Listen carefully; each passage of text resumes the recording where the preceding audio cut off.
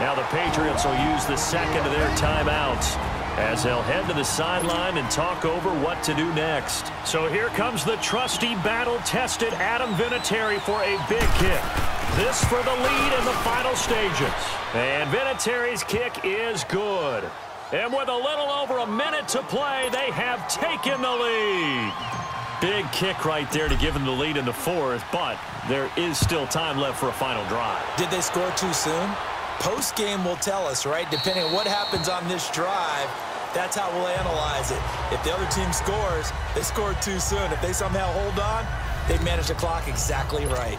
Tom Brady leads the offense out for their next possession. This is something we've seen many times over the course of his career. Can he pull off another fourth-quarter comeback? And it's very strange, isn't it? Because when it's a player of this magnitude, even though the guys on defense have the lead and are sitting in the best spot, they're maybe the most nervous people in the stadium because they've seen this happen to too many people before, too many teams. They've got to find a way to shut him down. And, oh, a crusher there as it's intercepted. Picked off by Nate Hairston. Well, they didn't exactly show patience there, did they? Just down a score, they come out firing right away and compound things by throwing an interception. They put their defense in a really tough spot. The Colts in victory formation now as they take the knee. And now we're going to get a timeout here called by the defense as it comes with exactly a minute to go in the football game. And they will take a knee here.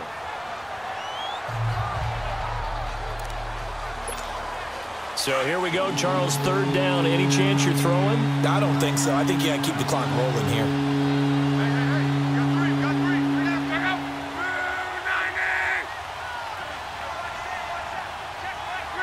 So luck down to a knee, and that ought to be the final act of this ball game. Well, taking that knee, maybe just a sigh of relief. They withstood a big fourth-quarter comeback. Able to hold on, though. Certainly looked like they had things going their way, didn't it? In the fourth quarter, they had to just hold on. As you said, furious assault on them, but they were able to get it done, take a knee, and head to the locker room with a win.